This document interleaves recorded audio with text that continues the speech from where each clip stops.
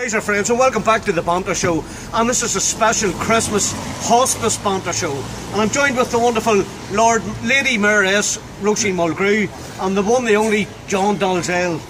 Yes. MBE, OBE and CBE and BBC and UTV and Razor. Yes, and old BD. Old bus driver. Old bus driver. Old BD. Well, John, it's your 26th year. Yeah. 26 years this man's been on the street raising money for the hospice. And it takes what, Roisin? How much? £6,500 a day? Yeah. £6,500 a day to keep the doors of the hospice open. And John so far has raised in excess of £1.5 million. £1.5 million, friends. And it just shows you the generosity of the local people here in Newry and all the surrounding districts. Absolutely. Couldn't beat them. You couldn't beat them. No, absolutely brilliant.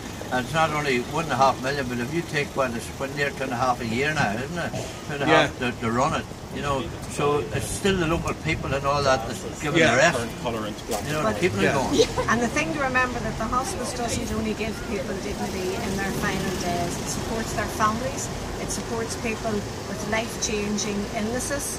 You know, they do phenomenal work, and John is just one of the most brilliant volunteers that the hospice has, but every penny is needed and every family in our district will be touched by the work that the hospice I think we've all been touched at some point. Everybody. You know. So we'll have to commend John, 26 years and he's still going strong, friends. And we'll have to commend the Lord Mayor, taking an hour of our very valuable time to come down here. So for me, the Lord Mayor and John, raise our friends, come down and support the hospice. We're out of here.